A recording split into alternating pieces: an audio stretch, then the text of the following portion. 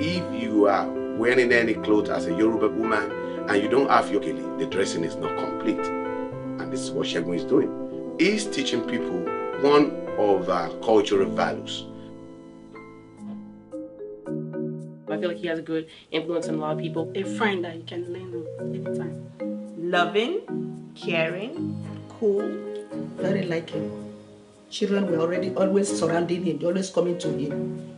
He's a very humble, gentle, understanding type of guy. My wife loves me, my mother loves me, my siblings love me, my in-laws love me. Even if they don't, hello.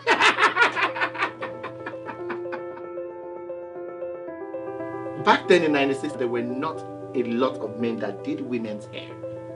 From there, I became a stylist. Gele was never a part of it until I came to America in 2001. Not quite.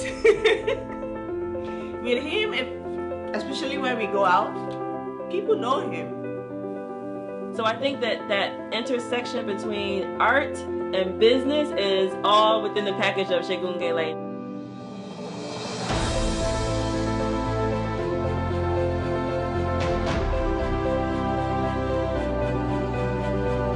Oh, are we still recording? Maybe. Okay, I think I'm saying too much at this point in time.